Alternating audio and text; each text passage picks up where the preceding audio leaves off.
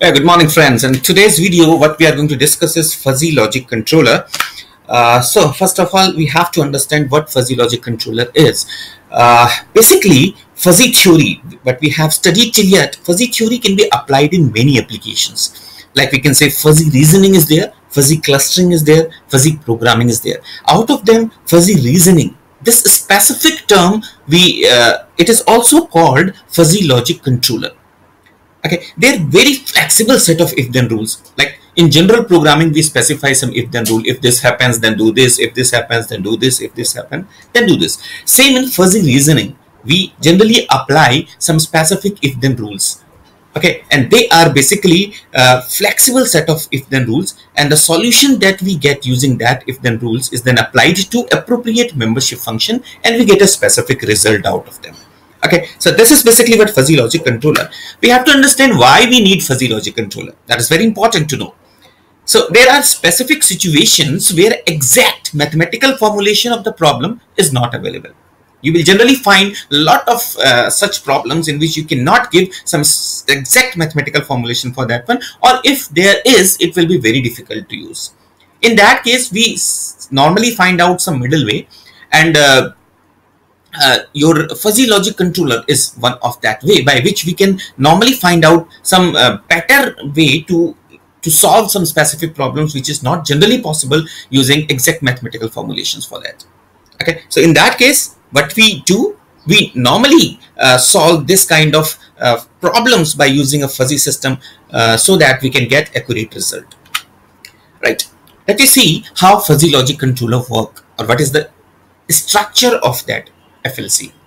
Okay, first of all, we have inputs. Generally, whenever we are having a problem in our hard computing, in normally computation process, we all know that we have to give some input to the computers.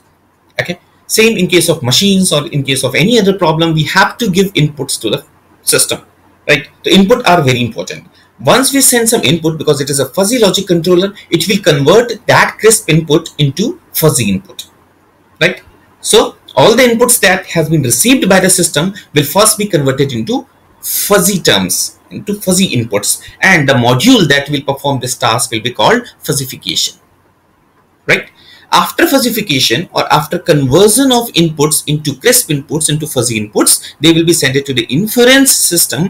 That inference system will fetch some rules according to the inputs. If this specific thing is there, then do this. Right, so suppose we are going to make a controller for washing machine as per the total amount of dirt in a specific cloth.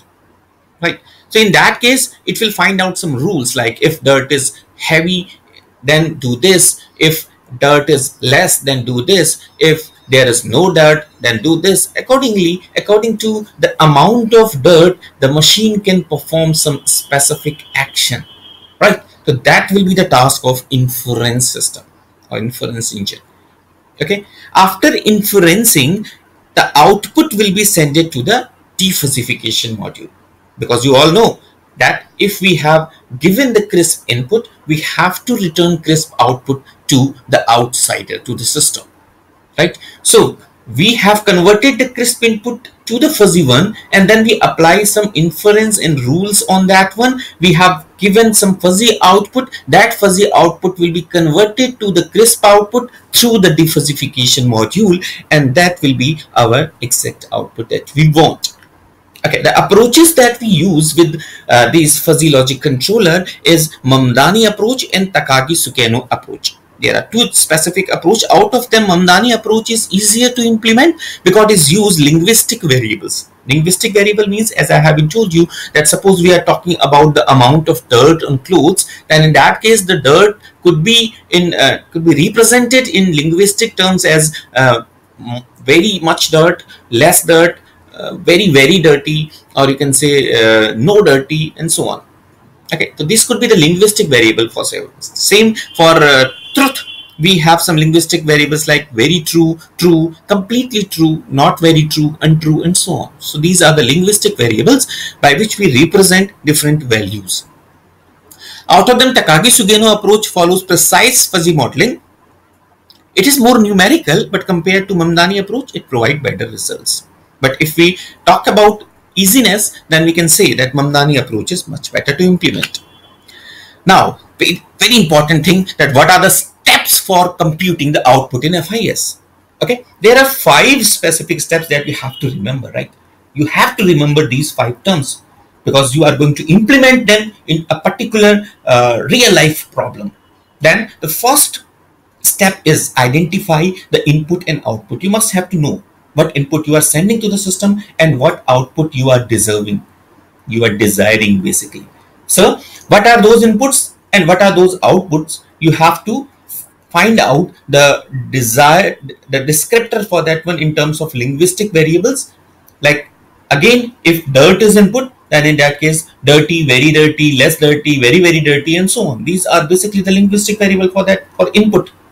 Okay, so if you are the output as the speed of machine, you can say very fast, less fast, very very fast, and so on. This could be the linguistic variable for output.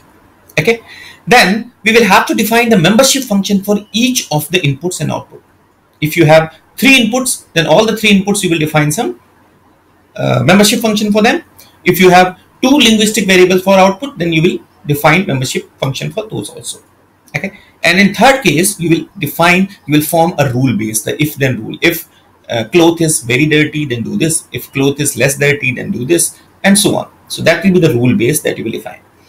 And then you will evaluate the rule accordingly, that what should be the exact output according to the rule. You will perform some evaluation over that one. And finally, once you will get the decision, you will have to convert it into crisp output, and that will be called defuzzification. So identify input output, define membership function for them, form a rule base, evaluate the rule, and then defuzzify them. These are the 5 specific steps that you have to do. Okay. In upcoming video, what we will do, we will take an example on Mamdani approach, same as the washing machine, as per the terms, as per the amount of dirt on cloth, what should be the basic speed of washing machine, or what washing machine is going to do, or how we are going to perform, you can say, a logic controller on that one. That will be our that will be an exercise on that one that we'll discuss in upcoming video. So guys, till then, please like and share it. Thank you very much.